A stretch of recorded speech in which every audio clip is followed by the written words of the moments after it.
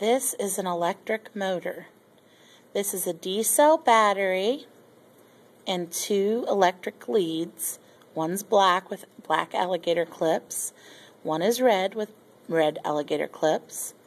It is just a beaker turned upside down, and it is one very strong magnet on the top, and up inside the beaker is another very strong magnet, 2 pieces of duct tape, and then 4 paper clips.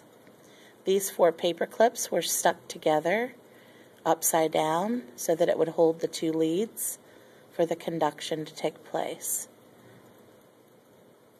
This is copper wire purchased at AC Moore for about $2.50, wrapped several times around the D-cell battery and then pulled tight. There is another video on YouTube that shows how to do this, and this is an electric motor.